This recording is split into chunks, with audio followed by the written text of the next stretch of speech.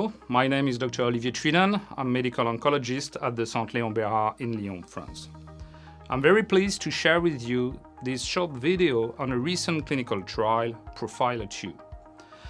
We now know that next-generation sequencing, or NGS test, can be used to identify targetable genomic alterations in a patient's cancer and inform treatment decisions.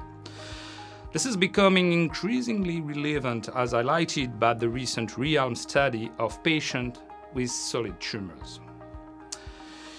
However, questions still exist regarding the clinical utility of comprehensive genomic profiling, particularly the added value of larger NGS gene panels, including molecular signatures such as tumor mutational burden, microsatellite instability, or loss of heterozygosity, compared with smaller NGS gene panels.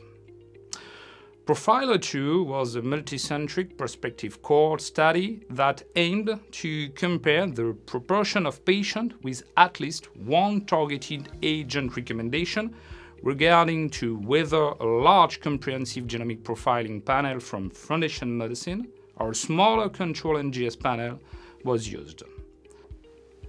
The CGP panel from FMI covered over 300 genes and included molecular signatures such as TMB and microsatellite instability.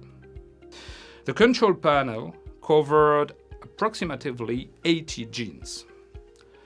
Profiler-2 enrolled adult patients with metastatic or advanced solid tumors who were receiving first or second line of chemotherapy.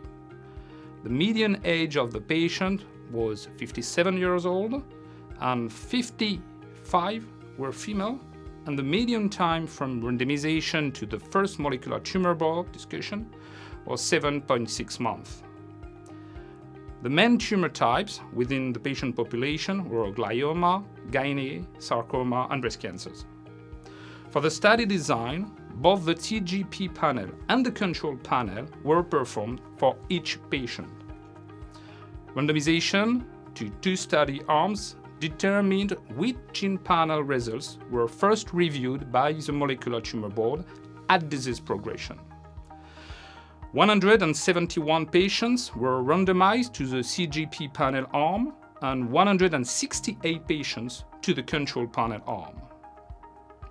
The results from the second panel remained blinded to the molecular tumor board. The results were only unblinded if the targeted agent was not recommended to a patient or if disease progression occurred following initiation of a targeted agent. Overall, 32% of randomized patients had at least one targeted agent recommendation according to both panels. Use of the CGP panel resulted in more targeted agent recommendations than the control panel. 20% of patients had at least one targeted agent recommendation according to the CGP panel only. 5% of patients had at least one targeted agent recommendation according to the control panel only. In total, this led to the identification of at least one recommended targeted therapy in 52% of the patients for whom the CGP panel was used, compared with 37% in the patient for whom the control panel was used. The main targeted agents initiated were PARP inhibitors or mTOR inhibitors and immunotherapy.